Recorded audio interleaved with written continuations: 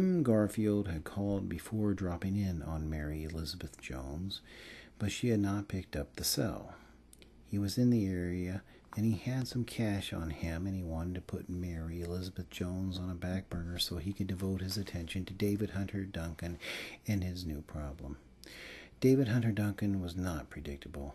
He might try to bust his son out of jail with a pellet gun. He could go from smart to stupid about as fast as anyone Jim Garfield had ever met. Jim Garfield pulled in front of Mary Elizabeth Jones's house. Something was amiss. Mary Elizabeth Jones would have ordinarily picked up her cell because she knew he didn't call to discuss the weather. Jim Garfield only called for good reasons, and today that reason was cash. Maybe she had a new boyfriend. Mary Elizabeth Jones had grown cautious with men with the arrival of 2 babies. There were only 2 fathers of her sons, and Ulysses. The door opened before Jim Garfield could ring the bell. There stood his former community supervisor, Ulysses Grant Johnson, a man once regarded as a criminal genius, but later thought of as a nutcase. He was slightly heavier, and he still had a crazy affect, but now it was a different crazy affect. He looked sadder, if not wiser. "Last time I saw you, you had Christmas lights in your hair," Jim Garfield stated matter-of-factly. "You were quite the trendsetter." "I was a trendsetter. I am a trendsetter. I will always be a trendsetter." And that declaration set off a pressured monologue that featured a litany of pop singers who had stolen his Christmas lights and the hair thing from Ulysses Grant Johnson. And Ulysses shifted the focus to other aspects of his sartorial history. He admitted that it had been a mistake to wear a robe and a translucent crown of thorns while working as a Harris County probation officer because the masses weren't ready for it.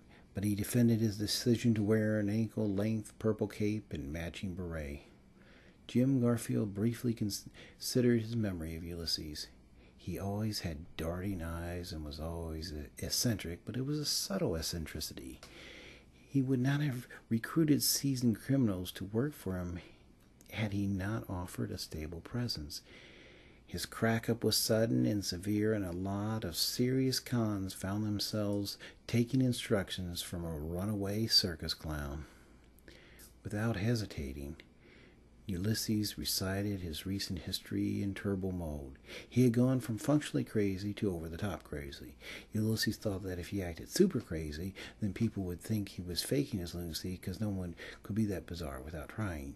Ulysses skipped a few chapters and explained that he had agreed to let his father become his guardian ad litem because it was only for 1 year. He stated that his father extended the arrangement an next year without his knowledge, but then his father had a stroke, and if push came to shove, Ulysses could get a lawyer and contest the extension because it had been done illegally.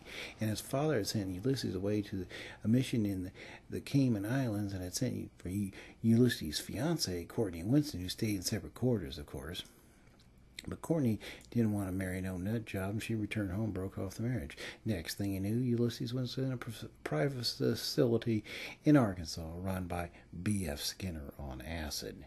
They locked Ulysses in a padded cell with no clocks and no windows and no human contact. Food and toothpaste and paper cups were sent in by a lazy Susan so that the attendants' faces could not be seen. Trash was thrown down one chute and dirty laundry was thrown down another. After what Ulysses estimated to be a week, a figure came on screen and started talking to him. Ulysses would later learn that this image was Kelvin Barrow, the B.F. Skinner on acid. Dr. Barrow professed that all mental illness was learned and it could all be resolved with reward and punishment. He also proclaimed that if a mentally ill person adopted the manner and affect of a normal person, they would, for all intents and purposes, be normal. Detailed photos of Ulysses' face were taken with a camera lens inserted through a wall. His style of walking and his handwriting were also recorded. Ulysses was first instructed on how to walk.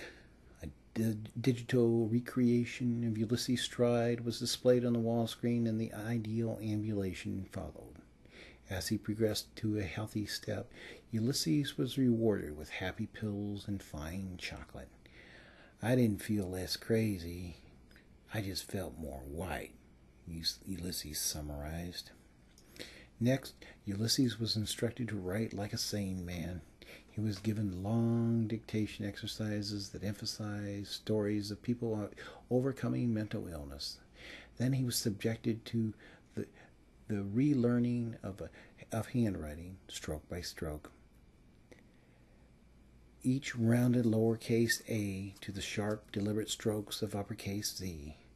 Once each letter was routinely formed in healthy person cursive, Ulysses was subjected to marathon dictation exercises about the myth of mania and the rational mind. Happy pills and cheeseburgers were supplied with requisite progress.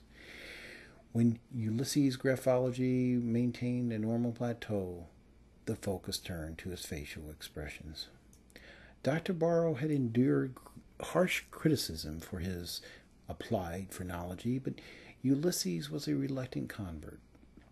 As his face projected normal flared eyes and a phase 2 smile, not phase 1 or phase 3, happy pills rained down and the cuisine improved substantially.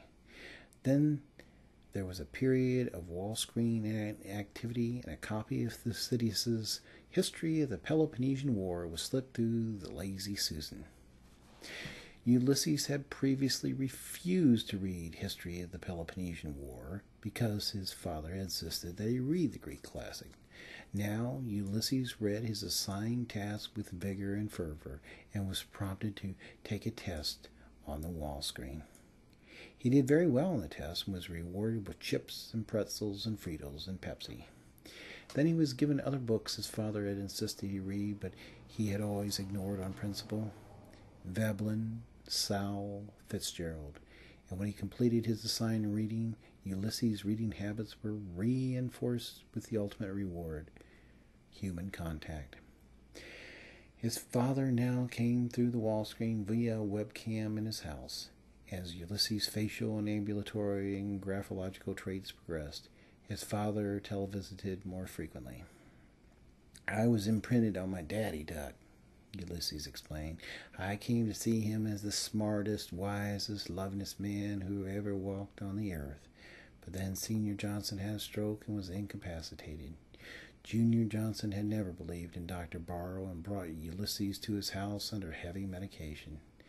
There, Ulysses stayed in the basement until he started cheeking the meds and was able to devise an exit strategy.